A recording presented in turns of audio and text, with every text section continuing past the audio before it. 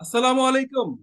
আমার স্টুডেন্টরা এবং যারা আমাকে নিয়মিত ফলো করেন অনেকেই বলেছেন, sir, taxation system in Bangladesh, tax practically এবং ভিএটির প্র্যাকটিক্যাল সেশন নেন। সেই ধারাবাহিকতায় আমি ট্যাক্সের একদম শুরু থেকে, অর্থাৎ ওপেনিং আপনার একটা কোম্পানির ফাইন্যান্সিয়াল স্টেটমেন্ট প্রিপারেশন থেকে শুরু করে আইএসআইএফআরএস ফলো করা, ট্যাক্স রুল ফলো করা, ভ্যাট রুল ফলো করে রিটার্ন লেখা পর্যন্ত একটা সেশন কন্টিনিউ করব। প্রথম সেশনটা গতকালকে আপলোড করেছিলাম। আমি আজকে আপনাদেরকে অন্য সেশনগুলো শেয়ার করতে চাই। সো আমি আশা করি যে আপনারা হয়তো এখান থেকে অনেক উপকৃত হবেন। আমি পার্সোনাল বিলিভ করি। So hopefully you will like to C this presentation with me. So আমরা প্রথমে যে কথাটা বলছিলাম যে হচ্ছে যে how to prepare financial statement effectively for tax return submission. Tax return submission purpose যদি আপনি করতে চান, এবং এটা পার্ট 2 পার্ট 1 গতকালকে ডিসকাস করেছিলাম। বাংলায় যদি বলি ভাবে বলতে পারি, ট্যাক্স রিটার্ন জমা দেওয়ার জন্য কোম্পানির আর্থিক বিবরণী কি পদ্ধতিতে সঠিকভাবে প্রস্তুত করবেন। So that is the important. আমি এখানে একটা কি রেখেছি উইথ এ লক। এই কোর্সটা আমি ফ্রি রেখেছি, বাট আমি হোপফুলি যে আপনাদেরকে কিছু কি দিতে পারবো যেটা দিয়ে খুলে আপনাকে ঢুকতে হবে। দরজাটা খোলার দায়িত্ব আপনার, আমি কয়েকটা চাবি আপনাকে দিতে পারি। সো এখানে একটা বিষয় আপনারা খেয়াল করে থাকবেন, সেটি হচ্ছে যে মেথড অফ অ্যাকাউন্টিং। আমরা যখন ফাইন্যান্সিয়াল স্টেটমেন্ট প্রিপেয়ার করি ফর ট্যাক্সেশন, তাহলে মেথডটা কি হবে? মেথডটা হবে হচ্ছে মূলত আপনার income two B computed on the basis of method of accounting regularly employed by the company for business, profession, agriculture and other sources. এখানে যে কোনো জায়গায় আপনার রেগুলার যে ইনকাম স্টেটমেন্ট, ব্যালেন্স শিট এবং notes to the financial statement, cash flow statement, change in equity statement যে করেন, সেই সবগুলো একইভাবে করতে হবে। এবং ডেফিনেটলি এখানে ট্যাক্স ল অনুযায়ী বিএস, আইএফআরএস, বিএফআরএস এবং আইএস, বিএসএ ফলো করতে হবে। অডিটিং স্ট্যান্ডার্ড অনুযায়ী কিছু রিকমেন্ডেশন আছে।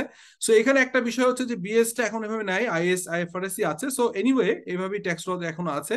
So every company two furnish copy of audited accounts with the return. রিটার্নের সাথে অবশ্যই আমাদের মতো যারা প্র্যাকটিসিং চার্টার অ্যাকাউন্টেন্ট আছে, আমি যেমন একটা আমাদের একটা চার্টার অ্যাকাউন্টেন্সি ফার্ম আছে, এটা পার্টনারশিপ ফার্ম হয়ে গেছে। সো আমি managing partner CEO of this farm, Shafiqul আলমান company. So এরকম অডিট ফার্ম দিয়ে অডিট করাতে হবে। In absence of the books of account, যদি আপনার বুকস অফ অ্যাকাউন্টস করতে ব্যর্থ হন, তাহলে কিন্তু যেটা হবে সেটা হচ্ছে যে ডিসিটি কিন্তু আপনাকে ডিসিটি কিন্তু নিজেই এটাকে অ্যাসেস করবে। So in absence of the books of accounts, ডিসিটি will determine the income as per he or she things fit. তো এটা ভেরি চ্যালেঞ্জিং হয়ে যাবে। কিন্তু এই কারণে আমি টোটাল ডিটেইলটা আপনাদেরকে দেখাবো। আমি আপাতত প্র্যাকটিক্যালি প্রত্যেকটা জিনিসের প্র্যাকটিক্যাল সেশনটা দিব, সঙ্গে সঙ্গে আবার কিছু থিওরিটিক্যাল অ্যাসপেক্টও রাখবো। সো আমি এখন যেটা শেয়ার করছি সেটি হচ্ছে যে একটা ইনকাম স্টেটমেন্টের আমরা গতকালকে দেখিয়েছিলাম, আপনাদের নিশ্চয়ই মনে আছে।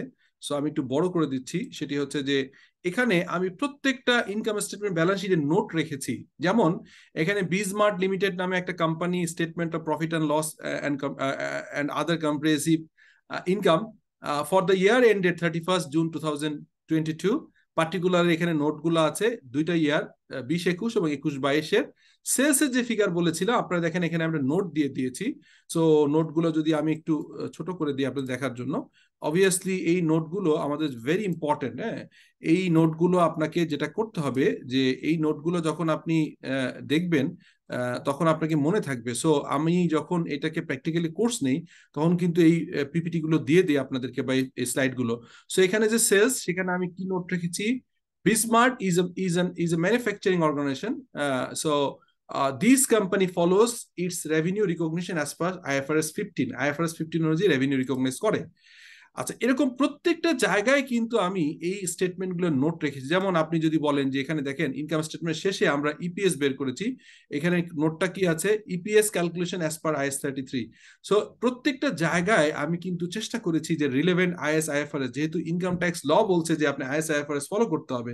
সো যাই হোক, গতকালকে আমরা সেলস দেখেছিলাম, সেখানে আমরা দেখেছিলাম যে সেলস এর জন্য এই রিলেভেন্ট 23 নম্বর নোটে চলে গেছিলাম। নোটগুলো চলে যাই। এই সেলস এর নোটে আমরা লিখেছি যে আপনার হচ্ছে যে আপনার নোটটা সেলসের ফিগারটা আমরা এখানে 23 নম্বর নোটে রেখেছিলাম। সো 23-এ চলে যাচ্ছি। 23 সেখানে আমরা দেখিয়েছিলাম যে সেলস হচ্ছে 5,86,000 5,86,95,726। গত বছর যেটা ছিল 14,81,000 টাকা মাত্র। So there is a huge increment, less VAT. এবং ভ্যাটের এই বিষয়টা আমি ক্লিয়ার করেছিলাম যে আপনাকে যেটা করতে হবে সেটা হচ্ছে যে ডেফিনেটলি আপনি ভ্যাটের ক্যালকুলেশনটা এখানে রাখতে হবে। ভ্যাটের ক্যালকুলেশন রাখার জন্য আমরা সেলস অ্যান্ড পারচেস বুক দেখেছিলাম, এবং আমি একটু রিক্যাপ করে দিচ্ছি। আমরা এখানে বিজমার্টের সেলস এর মূসক 9.1 সেলস এর ফিগারটা, মান্থলি কত ভ্যাট রিটার্নে ভ্যাট জমা দেওয়া ছিল সেই অনুযায়ী টোটাল সেলস কত, ভ্যাট কত, নেট অফ সেলস ভ্যাট কত। সো এই যে 20 লাখ, 31 লাখ, 39 লাখ, 20 লাখ, 20 লাখ, 40 লাখ, 42,000, 43, 48, 1,02,00,000, এই যে ফিগার গুলো আছে, এই ফিগারটা মূলত হচ্ছে ডেফিনেটলি এইখানে এসে সেলস এর ফিগারের টোটালটা মিলছে। সো এটা আমরা রেভিনিউ রিকগনিশন ক্রাইটেরিয়া অনুযায়ী করেছি। এরপরে আমি আরেকটা জিনিস আপনাদেরকে দেখিয়েছিলাম, সেটা হচ্ছে যে এই টোটাল সেলটা এখানে আছে আর নেট অফ ভ্যাট। এই কারণে আমরা নোটে দেখবেন, আমরা নোট যখন করছি তখন দেখবেন এই যে গ্রস সেল থেকে নেট অফ ভ্যাটের ফিগারটা কিরকম পেলাম। এইখানে দেখেন টোটাল ভ্যাট আছে, টোটাল ভ্যাট হচ্ছে এখানে আমরা কত পেলাম ফিগারটা, 88,00,000, 88,04,000। সো দেখেন এখানে কিন্তু এই যে 88,04,000 বাদ দিয়ে আমরা বের করে ফেলছি। সো এইভাবে এই ফিগারটা আসে। এরপরে যখন আমরা এর নিচে কস্ট অফ গুডস সোল্ড বলছিলাম, তখন দেখবেন যে cost of goods sold at per VAT অনুযায়ী আমরা কস্টিং এর যে মেথডটা আছে, আমরা বেসিক্যালি শুরু করতে হয় একদম এই যে র মেটেরিয়াল কনজিউম, ওপেনিং ব্যালেন্স বলেছিলাম, তার থেকে ডিউরিং দি পারচেজ, এই পারচেজ 6,49,00,000, এইখানে দেখবেন আমরা একদম পারচেজের যে মূসক আছে সেই মূসক অনুযায়ী আমরা 9.1-এ কিন্তু আমরা এখানে টোটাল 6,60,00,000 ইম্পোর্ট করেছি, এবং এর এগেনস্টে ভ্যাট আছে। ভ্যাট রিবেটেবল হলে এটাকে খরচ থেকে বাদ যায়, কারণ রিবেট হলে আবার ইম্পোর্টেড ডিউটি, লোকাল ভ্যাট, এখানে দুইটা পার্ট ছিল, লোকাল পারচেস এবং লোকাল পারচেজ এগেনস্টে ভ্যাট, ইম্পোর্টেড পারচেস এবং ইম্পোর্টেড পারচেজ এগেনস্টে ভ্যাট। এবং ইম্পোর্টেড জায়গায় আমরা লেটার অফ ক্রেডিটে আবার রিলেট করেছিলাম যে প্রত্যেকটা জায়গায় আপনার কাস্টম ডিউটি, কখনো কখনো সাপ্লিমেন্ট ডিউটি থাকবে, bank charges, সিএনএফএস and freight charge, port charge এবং ডলার কনভার্সন রেট থেকে শুরু করে আমরা এই জিনিসগুলো আপনাদেরকে ক্লিয়ার করেছিলাম। So that is a very interesting discussion we had this last class.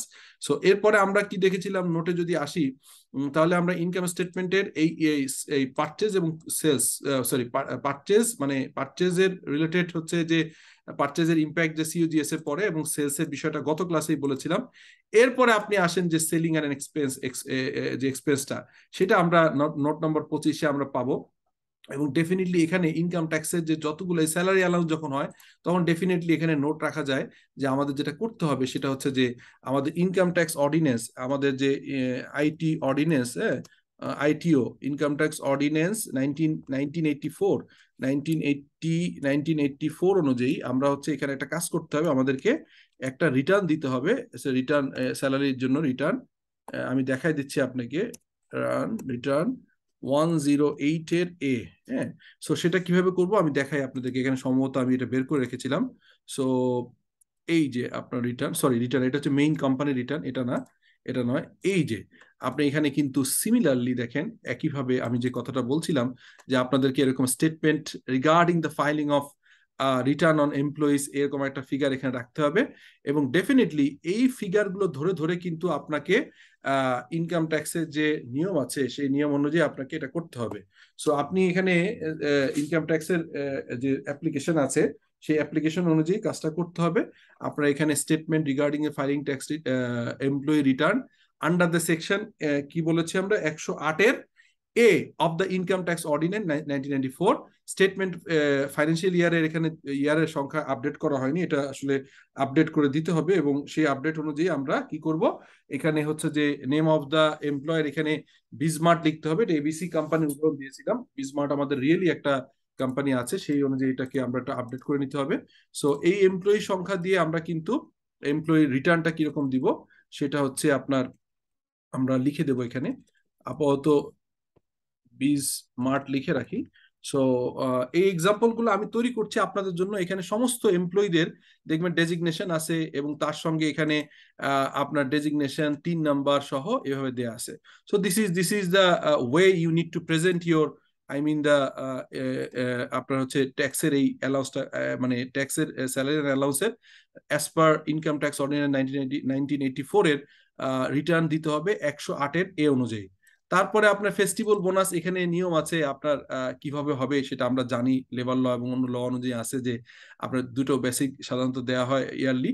তারপর অফিস রেন্টের টিডিএস এবং ভিডিএস আছে, ভ্যাটের অফিসে ডেলিভারি এক্সপেন্সের একটা লিমিট আছে, অডিট ফির উপরে ভ্যাট কাটতে হবে।